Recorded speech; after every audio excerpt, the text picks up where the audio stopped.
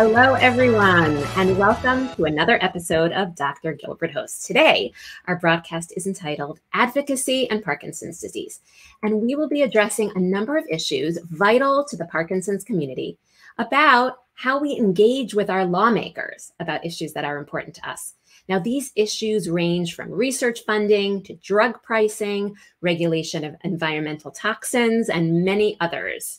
I'm very excited to introduce today's guest who will help us navigate these important topics and answer your questions. And that is Ted Thompson. Ted Thompson, JD, is the Senior Vice President of Public Policy for the Michael J. Fox Foundation for Parkinson's Research. Ted has more than 30 years of experience in public policy and government affairs, serving in several nonprofit leadership positions, as well as staff to 2 members of Congress. In his role at the Michael J. Fox Foundation, Ted coordinates the Unified Parkinson's Advocacy Council, or UPAC. This is a group consisting of many national and local Parkinson's disease nonprofit organizations, including APDA, which work together to address policy issues. Recently, Ted spearheaded a remarkable new PD advocacy initiative, the National Plan to End Parkinson's Act, which is bipartisan legislation making its way through both houses of Congress now that will, if passed, unite the federal government and all those impacted by Parkinson's disease in a mission to prevent and cure Parkinson's. Prior to joining Michael J. Fox Foundation, Ted served as president and CEO of the Parkinson's Action Network, or PAN, a Washington, D.C.-based nonprofit focused on federal policy issues affecting people with Parkinson's disease. Ted holds a bachelor's degree in business administration and political science from the University of St. Thomas in St. Paul, Minnesota, and a law degree from the William Mitchell College of Law in St. Paul, Minnesota. Thank you, Ted, for joining us today. Thanks for having me, Rebecca. It's great to be here. I appreciate the opportunity to talk with you and with your audience. Fantastic. Now, I know our audience is very eager to hear what you have to say and to ask their questions, but first, we would love if you could kick it off with a brief presentation. Happy to. Just thought it would be helpful as a bit of a place setter to go over a few topics before we get to the Q&A. But the first question, of course, why would the Parkinson's community be involved in public policy? Well, the simple reason is government, state, local, and federal all play a role in how people live their lives with the disease, not just the patient, but caregivers, researchers, et cetera. And of course, the biggest public funder of Parkinson's disease research is the National Institutes of Health. So those are a couple of obvious reasons why.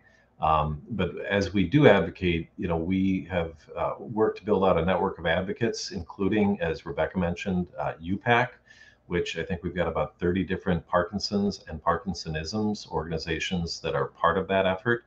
It's a way for us to speak with one voice and to really try to broaden the message as wide as possible. In terms of the policy tenets, or the 2 pillars of policy that we focus on, are anything related to research, so that would work to accelerate research toward better treatments and a cure. That, of course, would include research funding, but things like research freedom to make sure that our researchers don't have artificial restraints put on them for what they research. And then another area that Rebecca mentioned is from a prevention standpoint, the research that has gone in to make determinations of the connection between Parkinson's and paraquat, trichloroethylene, heavy metals, and other items in the environment that trigger the disease.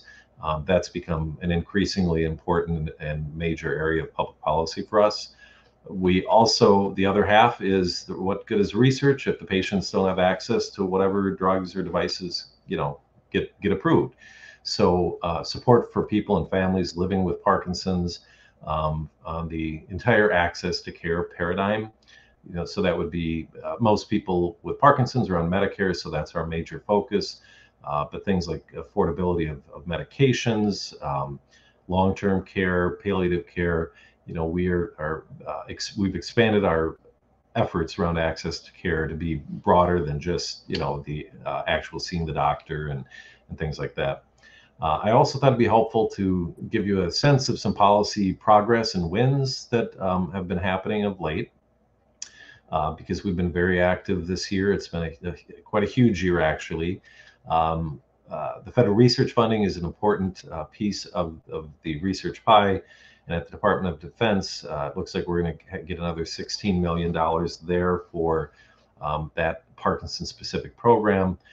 There are two new programs that Congress actually enacted last year. One is a toxic exposure research program, which ties into the toxins, obviously, that can be a trigger for Parkinson's, and that's funded at $30 million. And then a traumatic brain injury and neurodegenerative disease fund of $65 million. So actually, in the last year, we've seen an increase of $95 million available for Parkinson's research. That doesn't mean it all goes to Parkinson's, so I don't want to mislead, but TBI and toxic exposures are both elements of environmental triggers. Another major focus is for our military veterans. About 11% of all people with Parkinson's served in the military. And about 20 years ago, there was a congressionally mandated creation of the Parkinson's Research, Education, and Clinical Centers within the Department of Veterans Affairs, which is terrific. Since it was established, veterans with PD have increased by about 37%. The budget for the PODREX has increased by about 10%. So we've made a major focus on trying to get the resources necessary to provide the level of care actually required by law, but they haven't been funding it properly. And so right now in the Senate, we've been able to secure a 50% increase in their operating budget. The whole budgeting process is not complete. We don't know when it's going to be done. We're hopeful to keep that major increase in the bill. But as you know, there was just an election, and Congress has to finish its work now that the election's over. So we're going to be pushing hard to keep that increase in for the VA. We've had some other policy wins as well. We worked very hard to expand access to care under the Medicare Part D program. We know that we can't really address the price of medications, but what we can do is have an impact on the affordability of medications. So we've been pushing for several years now to put a cap on how much Parkinson's patients have to pay out of pocket for their prescription drugs. And this year we got a significant victory by having an annual cap of $2,000 and the ability to spread that out over a year's time. So that amounts to about $167 per month is what a patient would have to pay under Medicare Part D. So those were two really significant victories toward the affordability. Research freedom, one of the other areas of research freedom is researching cannabis. That has never been really allowed in this country. Technically it has, but the government has put up so many barriers that it's been a virtual impossibility. Well, just yesterday, breaking news, the US Senate passed the Medical Marijuana and Cannabinoidal Research Expansion Act. The slide didn't get updated, obviously, because it happened late yesterday. So that bill had already passed the House. It passed the Senate yesterday. It now goes to President Biden. And this will finally enable researchers to have full access to cannabis and full ability to finally do the research. We know it's not a cure, but we do have a lot of evidence that it can help with symptoms. And so our position on this has always been, let's find out if it does, why it does, how it does, what the delivery mechanism should be. But we've never been able to ask those questions or get answers because of federal law. So this is a major step forward toward really finding out once and for all what the benefits of cannabis could be. Another area that we recently expanded into is around state Parkinson's disease registries. We know that data is like the most important thing for researchers, but what we've never had is population-wide data on people with Parkinson's. So over the years, registries were enacted in Nebraska and California, but we started a state government relations program and made a real push this year to enact additional registries, and we were successful. We have new registries being created in West Virginia, South Carolina, and Maryland. We also got a report out of Massachusetts on what it would take to create a registry, so we're going to be making a push there. And we've got several other states that are targets. And in fact, if you're interested in learning more about this, our state team is having a coffee talk in about a week, and I'll post some information in the chat about that. It's going to be pretty informal. We've big state team of 2 people right now, but they've got big plans and are really looking to engage advocates around the country.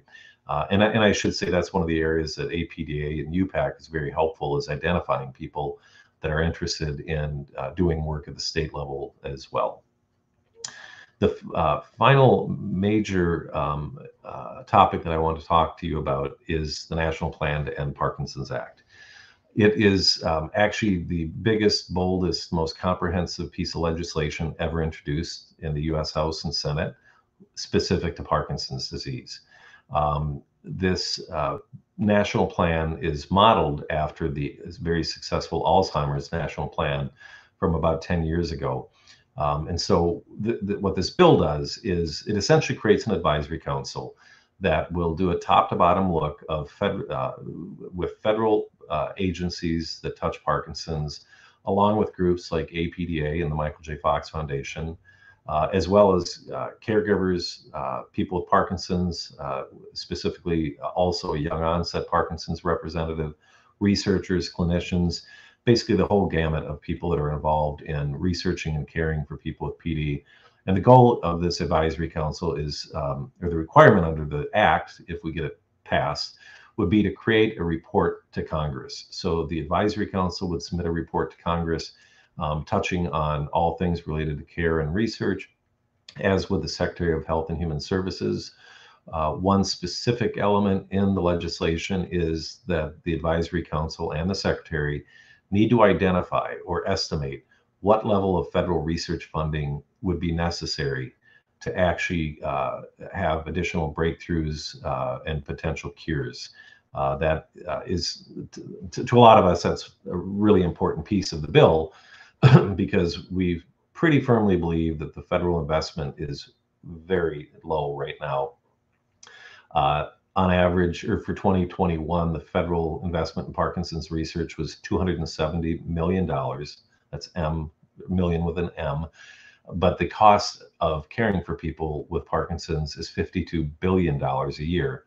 And of that $52 billion, about half of that, $26 billion, is spent by the federal government. So they're spending $26 billion a year to provide care to people with Parkinson's, and they're only spending $270 million a year. So we want to fix that, and we think that it's long past time. PD is the second largest neurodegenerative disease in the world, and it's the fastest growing, expected to double in the next 15 or 20 years. And the economic burden is expected to rise to nearly $80 billion by 2037, which really isn't that far from now. Finally, I wanted to just touch on what you can do, because what we do in the public policy office at the state or federal level, we can't really succeed if we don't have an army of advocates out there in the country letting their voice be heard. So, one easy way is to join our Parkinson's Policy Network at michaeljfox.org/advocacy. Through that, you will get action alerts from us for important issues before Congress or the state legislature. We have pre-written email templates as part of that. And those are important ways to highlight what the issues are important to our community. Even more impactful, though, is making phone calls to your elected officials, meeting with your elected officials. Go to their website, sign up to get their emails so that when they're having a town meeting. And, Parkinson's is nonpartisan. So it doesn't matter if you're a Democrat and your legislator is a Republican, sign up anyway, because you have an opportunity to go tell your story, which is really important. Telling your story, what living with the disease or living with a loved one with the disease is. Just get it in front of them, get it on their mind. Alzheimer's has been extremely successful at this, but they don't go to every meeting saying, you got to sponsor this bill or that bill. They just go and tell their story and tell them how important it is for the government to be, a bigger partner in trying to come up with the solutions. So actually, attending town meetings or requesting a meeting with your legislator is important. If you belong to any support groups, bring up public policy and say, hey, we need more voices, and we need to grow an army. And so we need everybody involved. And then, let your friends and family know what the issues are for the community from a Parkinson's perspective. I already mentioned the town meeting, so I'm not going to restate that. But every voice matters. And I will tell you just one quick story with the West Virginia registry that we got enacted. It was literally one voice, somebody who's been an advocate there for many years, but he knows the legislators very well. And we had been talking about it for a time, but this year was the year. And he succeeded working with Julia from the state team in getting legislation introduced in the House and the Senate, passed through the House and the Senate, and to the governor's desk within about 35 days. Now, that is unheard of to happen that quickly, but it did in West Virginia. And it was a committed advocate who had a lot of great relationships. But the message was there and people cared. And we found a bunch of legislators in West Virginia that are connected, have some connection to Parkinson's. That's the other thing you'll find when you're talking to lawmakers. When you ask the question, did you have any connection to Parkinson's? Probably 7 times out of 10, you're going to get a yes, some sort of connection.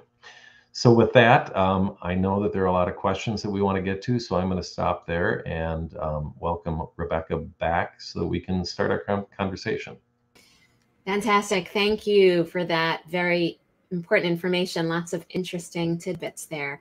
We are now ready to take our audience questions. And just to remind everyone that we are going to take questions specifically about public policy and advocacy, which are Ted's expertise. So let's keep our questions focused on those topics. Now, we have a number of questions already submitted to us to start off today's discussion. So if you're participating live today and you have a question, we encourage you to ask your question now and throughout the discussion. And in order to participate in this live chat, you will have to be logged into YouTube and Facebook. And please remember, we may display your question with the name and photo that you're logged in with. So let's get started. One question that came in before, as people registered, was, how can we make the general population more aware of the relationship between toxins in the environment and Parkinson's disease? That's a good question, and we need a lot more awareness, because even a lot of people in the Parkinson's community have no idea that their Parkinson's might have been caused by a job they had, working on a farm when they were a kid, or working at a dry cleaning the store. So it really, obviously, talk to everybody you know about it, to let them know that there are environmental triggers of Parkinson's disease. But beyond that, you can be educating your lawmakers about it. Lawmakers don't know this. I mean, we're doing our part right now, but it's at kind of the early stages. So letting your lawmakers know about it. Another great way is writing letters to the editor. I don't know if you all have seen, but there was a very, very powerful investigative journalism article out of The Guardian that really unveiled the connection between, not just only the connection between Parkinson's and paraquat, but what the manufacturer knew decades ago about that connection. So writing letters to the editor, highlighting things like that, getting it on people's radar. It's unfortunate because the pesticide approval process in this country is very different than the European approval process, where they have to prove in Europe that the pesticide won't cause harm. And that's not the same standard here. In fact, we've got legislation to reform the system that would make it more like the European style, but it would immediately require the Environmental Protection Agency to re-review, I think, 75 or 80 chemicals that are in common use in the US that are banned in Europe. And so that just gives you some sense of how much exposure Americans have, and frankly, how poorly regulated pesticides and other toxins are. Wow. That are very interesting facts that I did not know. We have a related question, which is, so if there is evidence out there that a chemical can cause harm, what is the process for getting that information into the hands of lawmakers? Or is there a process? Or There is, yeah. In fact, our effort to ban paraquat, which is a joint effort with UPAC, that started with us compiling the scientific evidence of the connection between Parkinson's and paraquat.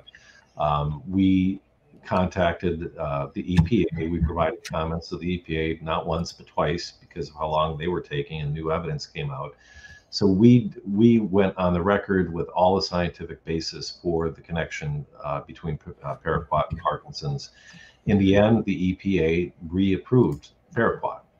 And so in a step that we've never taken before, but I assured the foundation it was okay to take, we joined in a lawsuit. We are currently suing the EPA over their decision to reapprove paraquat.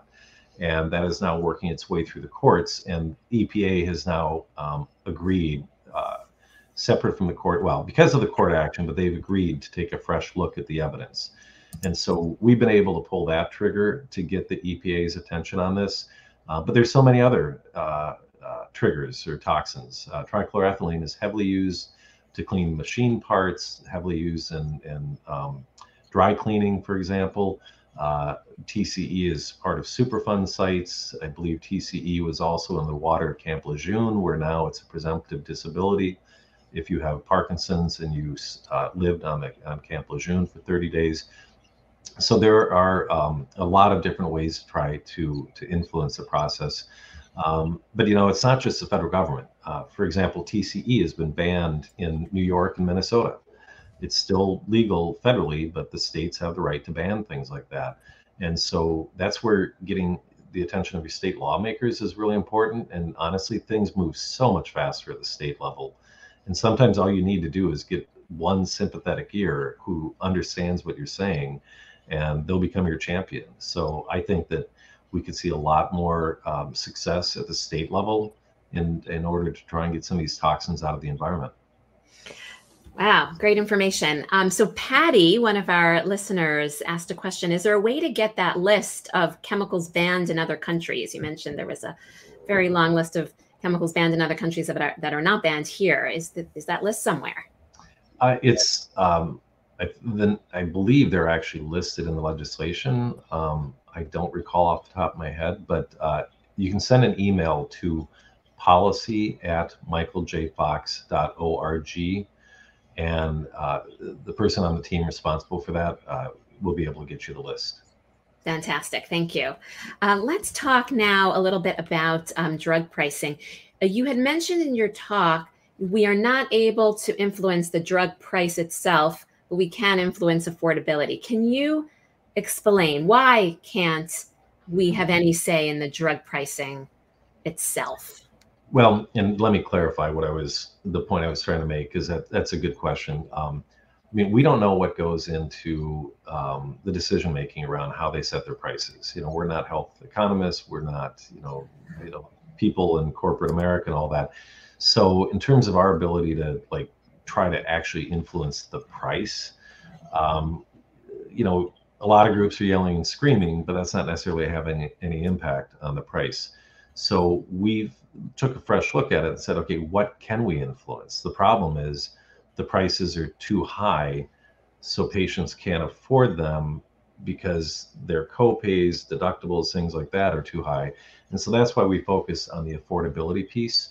And because prior to this new law, and it goes into effect, I think, in 2024, but prior to this cap on out-of-pocket costs, it wasn't quite the sky's the limit, but people could have 10, 15, 20,000 or more dollars per year in out-of-pocket costs. So that was at least one step to making it more affordable. And the fact that we were able to get it spread over 12 months is another major victory, because you have certainty. Okay, I'm not going to have to pay any more than $2,000 a year, so I have to budget for it. But the good news is you don't need that on January 1st. You only need $167 on January 1st because it's spread out over 12 months. So that I hope that clarifies it a bit. It's not that we're not concerned about the prices. We definitely are. And I think there are other levers that can be pushed. But for purposes of trying to create some immediate relief for the patient, we wanted to focus on the affordability factor. Okay, that makes a lot of sense. Thank you. So a question that came in during registration. So exercise equipment is not covered by Medicare, but it's a very important part of Parkinson's treatment. Is there a way to advocate to advance Medicare coverage to include things like exercise equipment?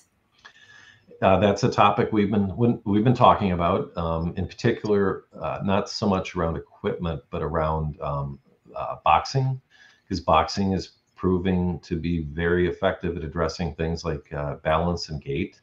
And in fact, we have a former Congressman, Jack Quinn, who we work with quite a bit. He's now on our board, but he has been able to get 3 health plans in the Buffalo, New York area to cover either part or all of the cost of the boxing sessions.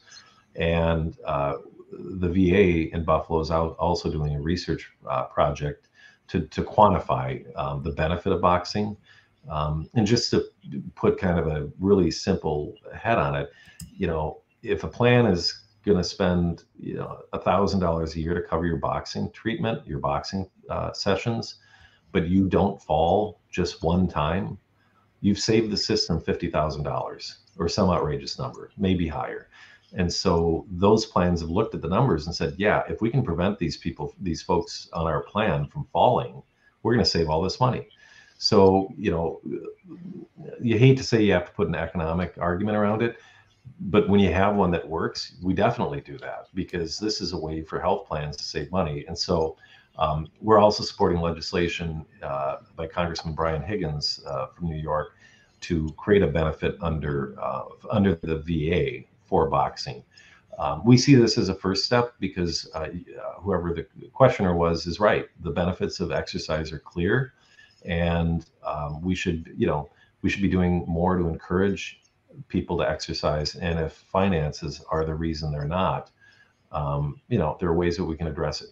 But really, it does sometimes come back to the research. We've got to be able to prove the benefit, because federal spending is out of control, and to add more spending, we've got to really be able to make the case of why it's important and necessary.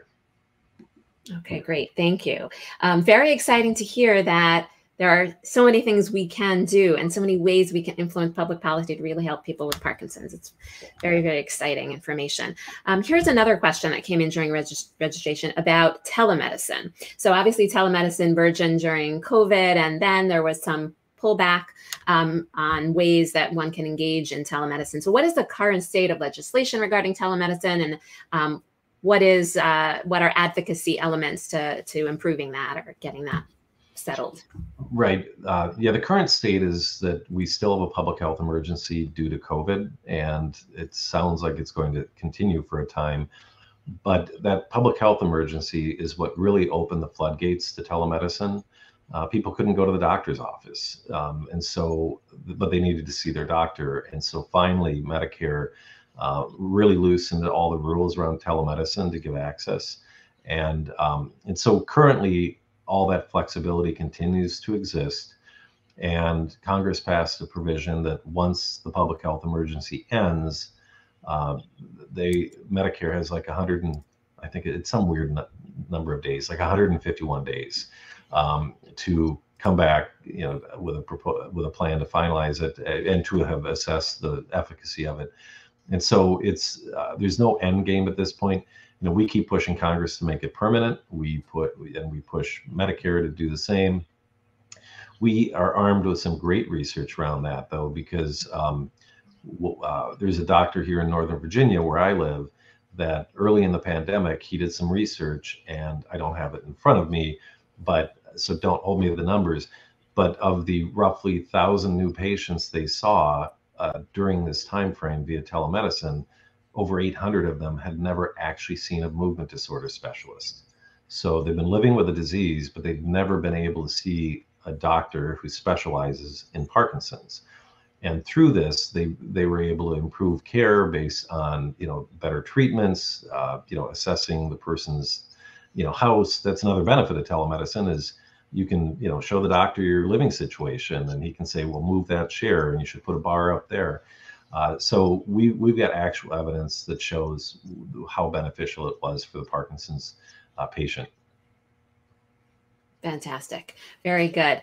We have a question from Robert, and this uses in some of the information you talked about, expanding ability to do research on marijuana. What about the legislation to get marijuana on the other end in terms of marijuana dispensaries? How is advocacy going towards that end? Is it easier to get marijuana now for medical use? And are there any advocacy issues moving in that direction as well? We have not advocated at the state level on marijuana. We have occasionally, based on our position, done letters of support for certain bills, but we've not been engaged around trying to get cannabis legalized. And I'll tell you why. It's because as a research-focused organization, we want the science to back it up. Now, 20 years ago, that was maybe a liberal position. Nowadays, it's actually quite a conservative position. And so, but that's why we've been pushing so hard for the last few years to break the barriers down. Let us actually find out, how it works, why it works, where it works in terms of what symptoms, things like that. There's just so many questions out there. And, one of the concerns we have, and I actually sit on the board of a group called the Council for Federal Cannabis Regulation, is that there is no regulatory structure. Every state's doing it differently, some probably better than others, but the purity of the plant, the strain, the dosage, and this is really unfair to doctors like Dr. Gilbert, because she's being asked, what should I use? How much should I use? When should I use it? Well, she's no better. Well, she's probably slightly better able to advise on that than me, because I'm not a doctor, but it's an unfair position to put the doctors in, because they don't have access to the data. I should say that's, another component of this bill that just passed was freeing up physicians to engage in those conversations. They have been anyway. And we've always told patients, if you're, because some patients will say, well, I use marijuana, but I don't tell my doctor because I don't want to be judged. And we say, no, tell your doctor. It's not about being judged. It's about how it's going to interact with your other medications. So it's important to, talk to your doctor if you're using medical cannabis.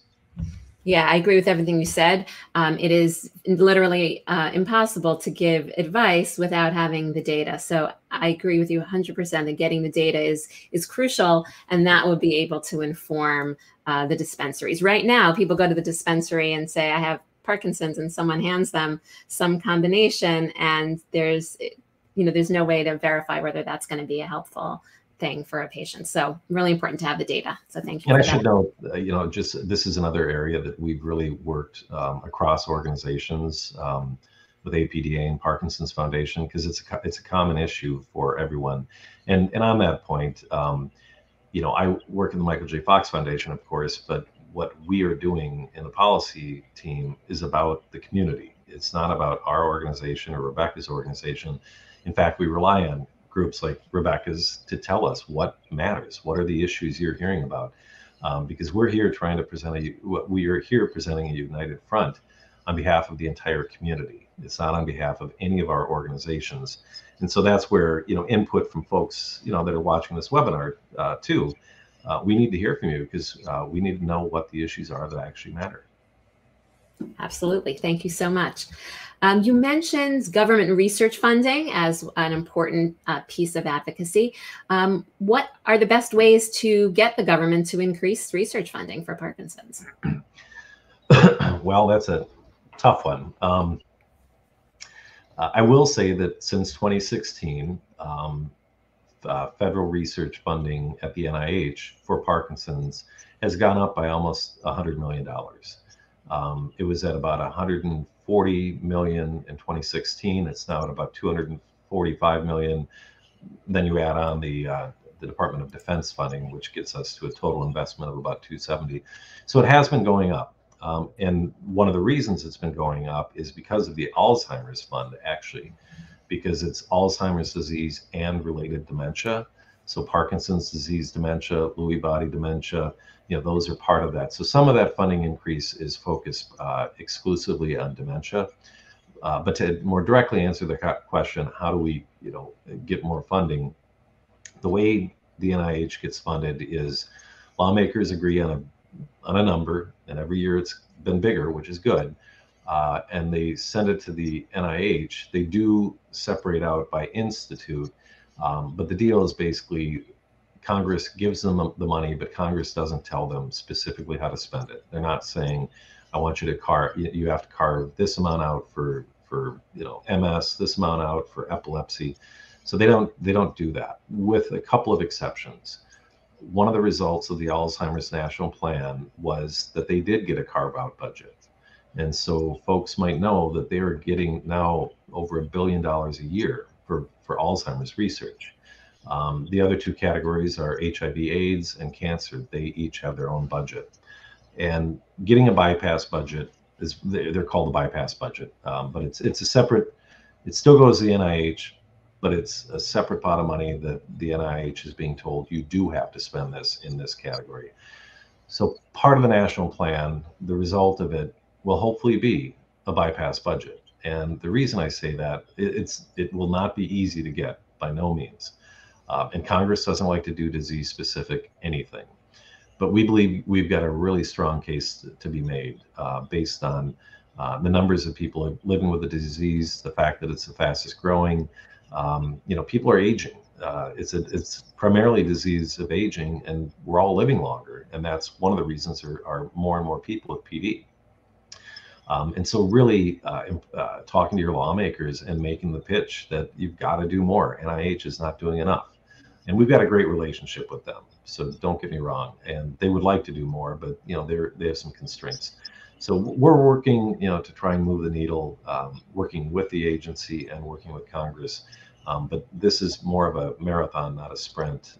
And the national plan we see as really a catalyst to bring a much deeper focus on Parkinson's. Very good. So we have a question that came in during registration about the national plan. So you mentioned that the national plan its first step is going to be creating a body of interested individuals and agencies that will create the plan to move the needle on various topics in Parkinson's disease. So I'm a person with Parkinson's disease. How do I tell you what I would like to see implemented in this national plan? What would I do? Well, that's a good question. And we haven't really talked about that, but one of the things that we would do, and we've done that this years ago with the FDA around patient-focused drug development. We had conducted, it was when I was still with PAN, but we had coordinated with all the other National Parkinson's organizations a survey asking questions about, in this case, drug development. But I believe that we would do the same type of thing here, because if you had one or two people with Parkinson's on that advisory committee, they're not going to know everything that everybody might want as part of this plan. And so I suspect that we will be working with Rebecca and others to create a survey to really try to dig deep into what is it that the patients feel would be most critical coming out of this advisory committee work and their report to Congress. The plan hasn't passed yet, so there's no place to direct people at this point. Another element, and I'm not sure if this would happen, but there's what's called rulemaking, which is where agencies are charged with doing something, and if they have to write rules around it, they put the rules out for public comment, and then the public can weigh in. So if that were to happen around this national plan legislation, that would be another ability to to engage. And then, other things like petitions. For example, with Paraquat, we did a change.org petition, got over 100,000 signatures, and submitted those to the EPA. Now, it didn't change their mind, but it certainly showed how engaged people were. So there are a number of different levers I think we can pull to get input from the patient and caregiver community. Fantastic. So looking forward to the bill passing and then getting input from our community. So stay tuned for that. Interesting question, which is, can the federal government help to increase the number of movement disorder physicians in the country? Maybe by giving subsidies for neurologists to get additional training. Any thoughts on that? Yes, this is one of the most difficult challenges. And working with our friends at the American Academy of Neurology, they struggle with it too because they obviously know of the shortage. Uh, yeah, yeah, I guess the answer is yes. We could create incentives like that, and I think the person touched on it: subsidies. It's one of the reasons there aren't enough neurologists, frankly, is the pay isn't that great compared to other specialties. And so, if we could level the playing field a bit around pay, then people may, if you're coming out with $600,000 in student loan debt, and you have a chance of making $100,000 a year or $300,000 a year, it kind of is an easy answer. And so, getting rid of the financial disincentive to becoming a neurologist, and then further a movement disorder specialist, is one lever that could be pulled. So it's really, and I think that would be part of the national plan conversation. Is we've got a shortage. What can we do about it? And that's part of what excites me about this national plan concept. Is we're talking, nuts to bolts, top to bottom, everything. Doesn't mean that everything will be acted on immediately, but it could give a great roadmap. Other things that are being done, like the Fox Foundation and others, have movement disorder specialists fellowships. So, we're training doctors to be movement disorder specialists, but and it's a great program and it's working, but we need, hundreds, if not thousands more. And so really we need a bigger scale solution to the problem. Very good. So let's hope again that that gets included in our national plan. That is going to be a really exciting time. So we are nearing the end of our time together. And so I'd love to get in this final topic, which you mentioned in your talk. And this, I think, is going to be our last question, unfortunately, which is, I'm a veteran and I would very much like to get involved in the national advocacy for veterans. What are ways that I can do that to offer my services as a veteran? Well, the most direct way would be to reach out to us by email at policy@michaeljfox.org. And then we can put you in touch with the right person on the team. This is an area that I'm passionate about, and Dustin Watson, our director of federal government relations, when he first joined about 18 months ago, I was briefing him on everything we're working on. And I said, we need something for veterans, and gave him the rundown of the PODREX and the statistics and everything. And he put together a committee of veterans and non-veterans with a peer focus on veterans issues, and that resulted in part with this proposal to increase funding at the PODREX. But I know there's a lot more that we could be doing. We have been successful around Agent Orange with the Blue Water Navy veterans, the Camp Lejeune, presumptive disability, some things like that. But we definitely would love to build out a broader coalition of veterans. And we've been engaging with some of the veterans organizations, Vietnam vets in particular. We're very interested and engaged because so many of their members are getting Parkinson's because they're at the age now.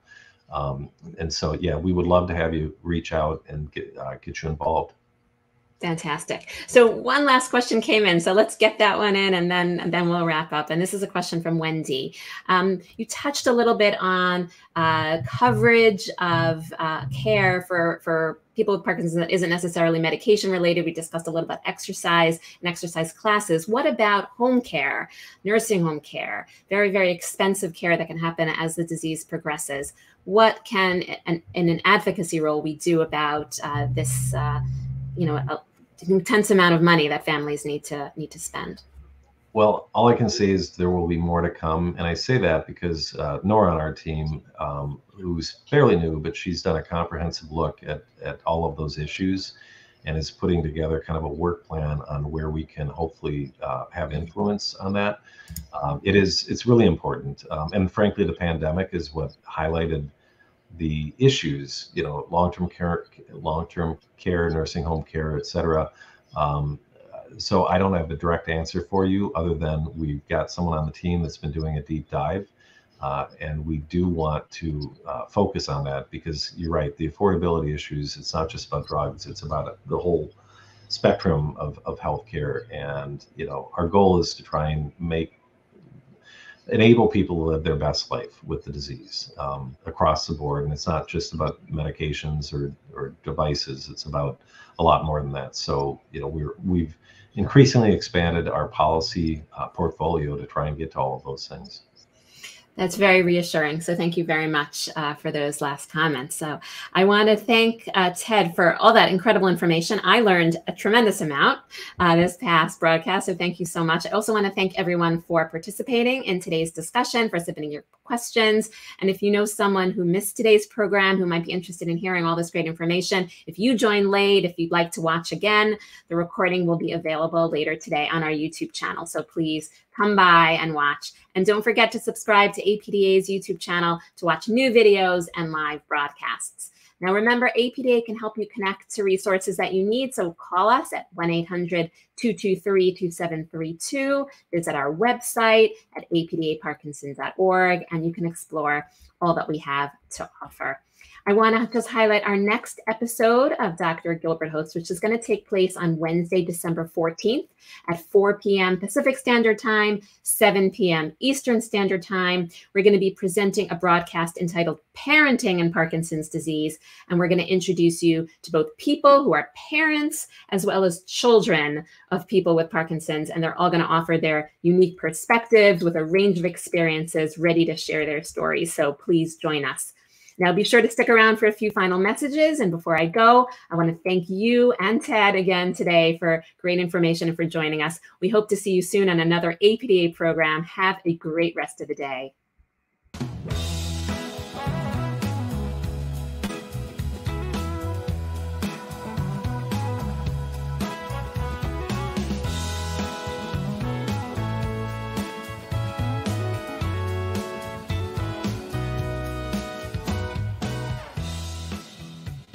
Hi, I'm Leslie Chambers, the President and CEO of the American Parkinson Disease Association. Each month across the country, APDA is providing support groups, exercise classes, and educational programs like this one to support the Parkinson's disease community. You can find all of our upcoming virtual events on our website at apdaparkinson.org/events. If you enjoyed today's broadcast, I hope you will consider making a donation to help keep programs like this possible. Your gift can help APDA support people living with PD through local programs, reliable resources, and groundbreaking research designed to find treatments and ultimately the cure for Parkinson's disease. Please donate today at apdaparkinson.org/donate. And thank you so much for your support.